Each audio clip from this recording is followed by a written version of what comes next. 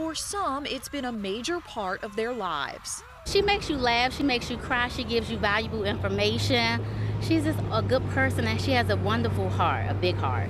Others are in awe of the role the Oprah Winfrey Show has played in pop culture. My mother thinks she's a marketing genius above all.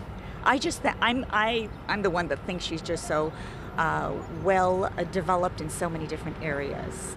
After 25 years, the last of Oprah's talk shows airs Wednesday. The lead up to the grand finale has been star-studded with celebrity send-offs and thank yous. She believed in me enough to put her on her show, and now here we are 10 years later, and she still believes in me. The man who put Winfrey on TV in Chicago almost 3 decades ago says he's not surprised at what she's done since. Oprah has always been a very generous person. She has shared herself, her life's experiences. She's helped so many people. In January, Oprah launched a cable network, OWN, which has struggled in its early months. Her O magazine will still be on newsstands, and the frequent guests she launched into their own shows, like Dr. Phil and Dr. Oz, will still grace daytime TV.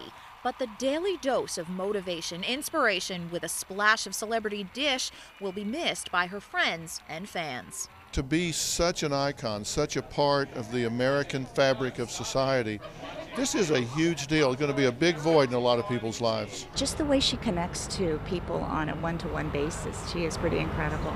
In Washington, I'm Karen Kafa.